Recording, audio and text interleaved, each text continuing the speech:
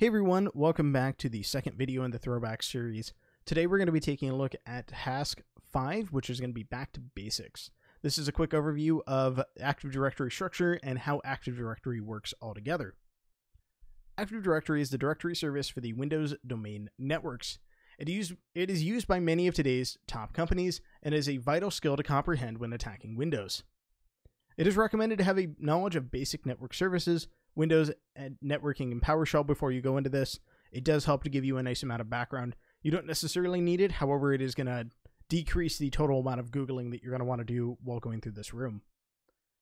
The detail of specific uses and object will be limited, as this is only a general overview of Active Directory. For more information on a specific topic, look for the corresponding room or do your own research on the topic. So what is Active Directory?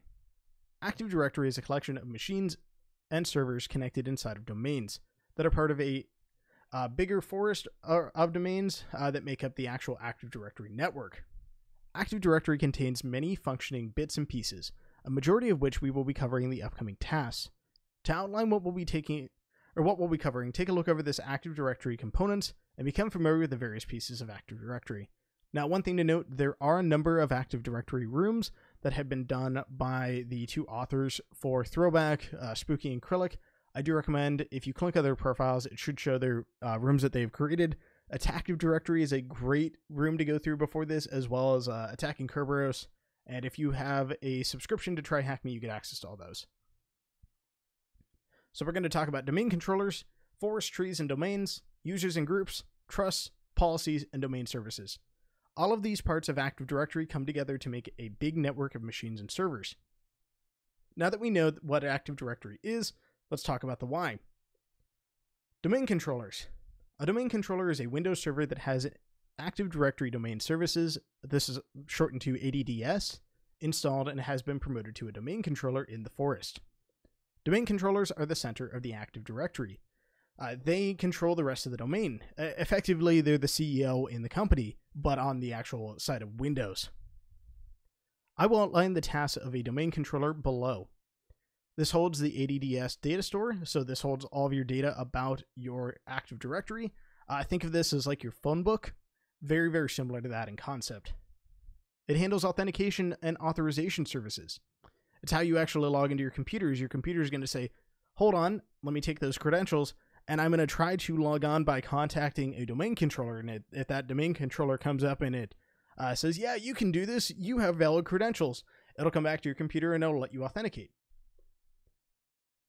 Replicate updates from other domain controllers in the forest. So to manage load, we can have a bunch of different domain controllers, and effectively you have one that manages the rest of them. And you can have different positions within this hierarchy, but it helps spread the load when you have a very big company. And then it allows admin access to manage domain resources. And that's how we can go through and actually do fine-grained permissions on different folders, on different computers, who gets to log in where, and so on and so forth. Let's talk about the ADDS data store. The Active Directory data store holds the databases and processes needed to store and manage directory information such as users, groups, and services. Below is an outline of some of the contents and characteristics of the ADDS data store. This contains the ntds.dit file. This is very powerful. If you ever see this just sitting around, you should grab it. This has a lot of information. This is a data set that contains all of the information of an Active Directory domain controller, as well as password hashes for domain users. This is stored by default in the system root.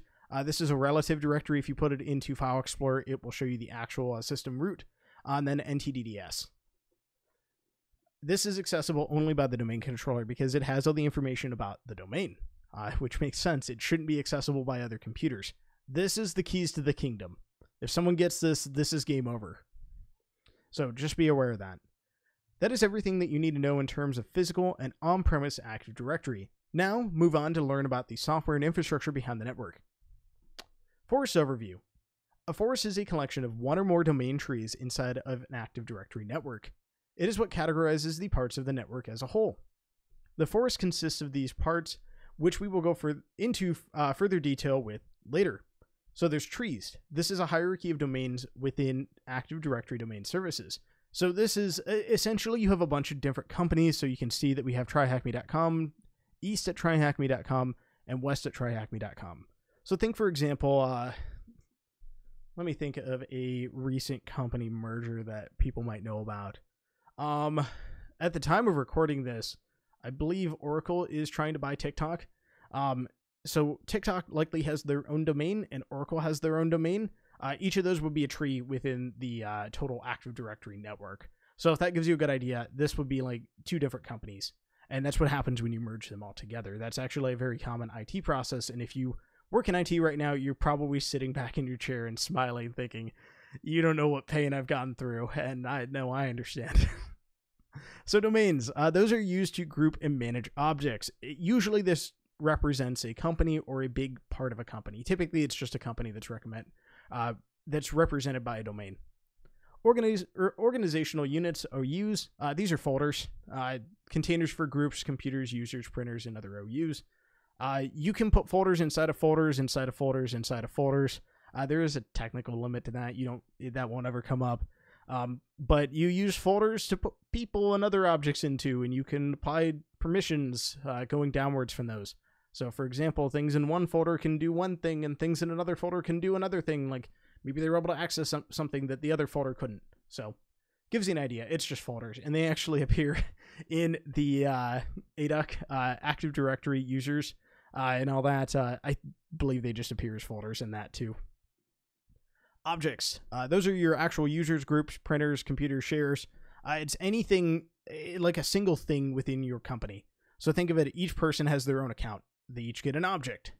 You can get templates and other things like that, but generally speaking, think of objects as it's one thing per person or thing or printer, because printers are their own thing. Domain services, DNS server. Without DNS, your domain will not work. And again, if you work in IT, you probably are familiar with the DNS haiku of, it can't be, it's not DNS. It can't be DNS. It was DNS. And DNS is critical. It goes hand in hand with domain services because it's how we access everything with that naming structure. It's how we make TryHackMe.com become, translate that to the IP. LLMNR, that is for authentication and other things. Don't worry too much about that right now. And then IPv6 for addressing. Then there's domain schema, which are rules for object creation. I won't get too much into that right now. Just know roughly that these things exist. And again, you can see the force structure visualized. Users overview. Users are at the core to Active Directory. Without users, why have Active Directory in the first place? There are 4 main types of users you'll find in an Active Directory network. However, there can be more depending on how a company manages the permissions of its users. The 4 types of users are domain admins. This is the big boss. Typically, this is your head of IT. Your IT admins will have this. Hopefully, they have 2 accounts where they have one that is a privileged account that they never, ever, ever have to log into unless they absolutely need to, and then they have a normal account, which is not privileged. They control the domains, and they're the only ones that can actually access the domain controller unless you explicitly grant other privileges there. Service accounts. Those can also be domain admins. Service accounts typically represent like different services on the domain. So, for example, and they talk about it a little bit here, SQL services, machine accounts, or not machine accounts, but service accounts will typically need to have some sort of elevated access so that they can access specific machines or make changes to the domain as they need to. These are, for the most part, never used except for service maintenance. They are required by Windows for services such as SQL to pair a service with a service account. Local administrators. These users can make changes to local machines as an administrator, and they may even hold control over normal users, but they can't access the domain controller because they're only local to the machine that they are able to access. All right, and then last we have domain users. These are your everyday users. They're your normal users on your network. They can log onto the machines that they have authorization to access and may have local administrator rights to the machines depending on your organization. Hopefully they don't. They don't need this. They don't need local admin. That's a bad thing. And if you're a pen tester and you see that your user that you've compromised has local administrator, you smile and think, oh, that was easy. Hopefully they don't, but these are your normal users. Domain policies overview. Policies are a very big part of Active Directory. They dictate how the server operates and what rules it will and will not follow. You can think of domain policies like domain groups, except instead of permissions, they contain rules. And instead of only applying to a group of users, the policies applied to the whole or to the domain as a whole. This is just rules. This is very similar to access control lists, what you can and can't do. They simply act as a rulebook for Active Directory that a domain admin can modify and alter as they deem necessary to keep the network running smoothly and securely. Along with a very long list of domain policies, domain admins can choose to add in their own policies not already on the domain controller. For example, if you wanted to disable Windows Defender across all machines on the domain, you could create a new group policy object to disable Windows Defender. Believe it or not, that is actually sometimes done within domains because a lot of times you'll replace it with your own endpoint protection. That if the endpoint protection doesn't play nice with Windows Defender, you can sometimes need to do that. The option for domain policies are almost endless and are a big factor for attackers when enumerating an Active Directory network. I'll outline just a few of the many policies that are default or you can create in an Active Directory environment. So the first one here, we have the Disable Windows Defender. Disables Windows Defender across all machines on the domain. Digitally signed communication, always, and this can disable or enable SMB signing in the domain controller. Typically you need this unless you have legacy services. Domain Services Overview. Domain services are exactly what they sound like. They are services that a domain controller provides to the rest of the domain or a tree. There is a wide range of various services that can be added to a domain controller. However, in this room, we'll only be going over the default services that come with when you set up a Windows server as a domain controller. Outlined below are the default domain services. So there's LDAP, which is Lightweight Directory Access Protocol, and that provides communication between applications and directory services. There is Certificate Services, which allows the domain controller to create, validate, and revoke public key certificates. You don't necessarily need to know what this does. This is authentication and other things. Just think of this as like the core service that does all the domain stuff. And then we have DNS, LLMNR, MBT.NS. All three of those are domain. We have DNS, which is specifically domain name services for identifying IP host names. So this is NetBIOS as well. Domain Authentication Overview. The most important part of Active Directory, as well as the most vulnerable part of Active Directory, is the authentication protocol set in place. There are two types of authentication in place for Active Directory, NTLM and Kerberos. Since these will be covered in more depth in later rooms, we will not be covering past the very basics needed to understand how they apply to Active Directory as a whole. For more information on NTLM and Kerberos, check out the Attacking Kerberos room. This is, I believe, a subscriber-only room.